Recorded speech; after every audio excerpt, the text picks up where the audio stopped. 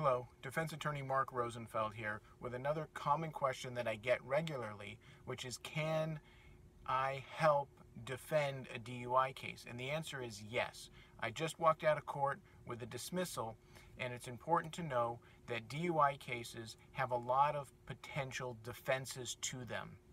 There are factual defenses that deal with the particular facts of the case, the driving, what the officer says they observed, how the field sobriety test went, and they deal with the particular facts, the drinking or drugs that were involved. There are legal defenses, and the legal defenses may be constitutional defenses that are set up as far as the right to confront and cross-examine witnesses, being able to make legal arguments on how an investigation was conducted, whether Miranda was violated, whether someone was illegally arrested, whether evidence was obtained illegally. So there are definitely legal defenses to a DUI, and there are also scientific defenses. In DUI cases, one of the things that a jury wants to know is what was the blood alcohol level, and is that an accurate number? It's not just did a machine print out a number, but they need to be able to prove that their analysis, their machine's analysis, is accurate and trustworthy and reliable. Whether that's a breath test or whether that's a blood test, they need to be able to substantiate or prove the science behind what they're saying.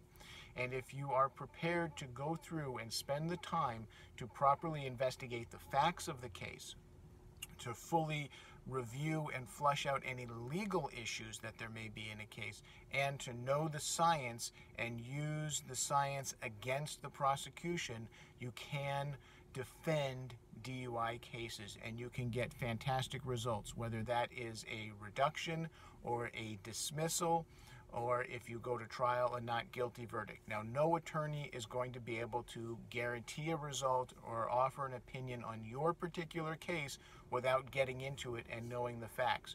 But if you don't stand up and protect your own good name, then you will get convicted. If you just go to court and plead guilty, that's going to be a conviction. That's going to be on your record forever. That's going to affect your driver's license, and we don't want to do that. We want to investigate the facts, the science, and the law of the particular case to make sure we defend it and get the best possible result. So if you've got questions about a driving under the influence case, whether that's alcohol or drugs or a combination of both, you want to make sure that you get a consultation from an attorney who practices in your courthouse on these types of cases. If you want to touch base with me, my office is in Beverly Hills. I handle cases in Southern California, and you can reach me at 310-424-3145.